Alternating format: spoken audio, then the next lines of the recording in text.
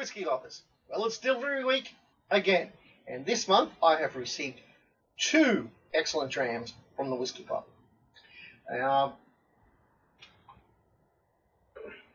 First is this month's whiskey, and that's whiskey with an E, the Westward Rum Cask. And on top of this, I also purchased a top-up bottle of this cheeky local whiskey, the Starward Red wine cask. And this little beauty was crafted exclusively for the Whiskey Pub. So this week I'm going to be trying the Westward. So check in next week to see my thoughts on the Starward Red. So Westward is an American distillery, so hence the whiskey with an E, in Portland, Oregon. What do you call about Oregon? It was founded by Christian Krogstad and a graduate of America's oldest brewing academy, the Cybele Institute of Technology. Westward is known for producing 5 signature spirits, including Aquavit, vodka, Casa Magdalena rum, coffee liqueur, and of course, the Westward American whiskey. This single malt whiskey begins as an American pale ale, which goes through a slow fermenting process and a double distillery to go from brew to whiskey. Now, standard Westward is matured in American oak, but in this case it's matured in a Casa Magdalena rum casks, which comes from the part of the distillery that is actually in Guatemala.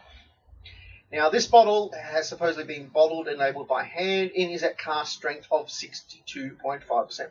Wow. All right, let's have a look. All right, well, ooh, nicely shaped bottle. Mel loves a good distinctively shaped bottle. Oh, this is also a Whiskey Club exclusive, so yeah. And it obviously has a name, the Northwest. Excellent. Okay, so just pop you over there. Let's have a look.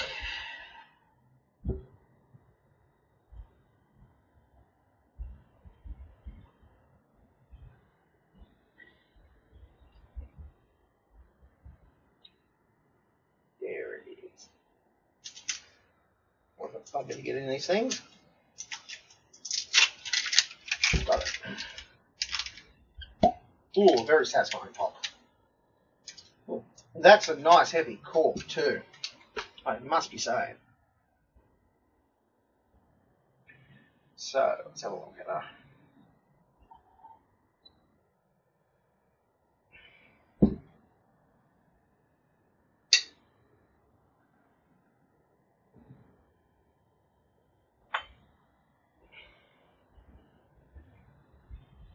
So as we can see, it's a very dark reddish colour to this, so I imagine that is probably very much the rum influences. Giving it a swirl.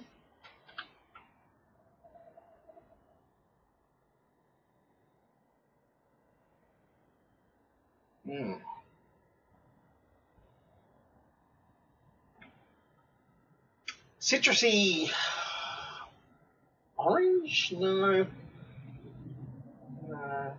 Something very similar to orange though. Mandarin maybe?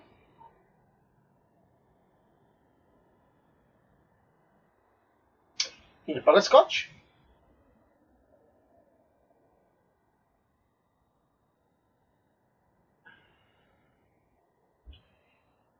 It smells sweet, citrusy. Like I said, it's very reminiscent of orange, but I don't think it's quite an orange. So I think it's something a little tartar, like maybe a mandarin or a kumsquatch or something like that.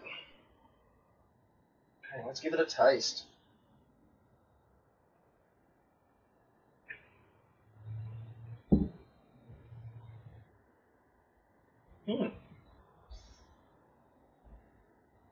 Very vanilla-y. Sweeter than what I'm used to from a malted whiskey. That's probably the American influences, maybe even the rum influences that give it a extra sweetness. But yeah, very heavy hints of vanilla.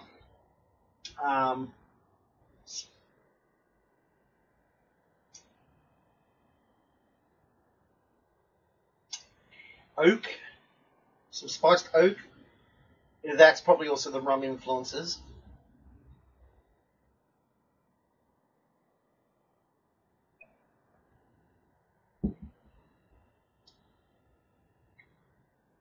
Actually, I'm getting a flavour very reminiscent of a banoffee pie, maybe.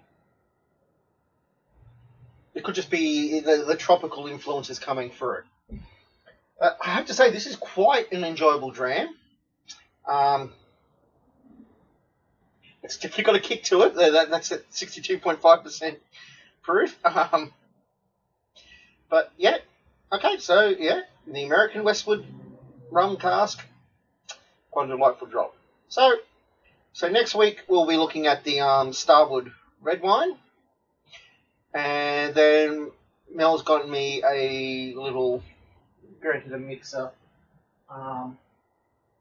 this little peanut butter whiskey with an E, that I will give it a go. Why not? So look for that in a couple of weeks. So in the meantime, Santé.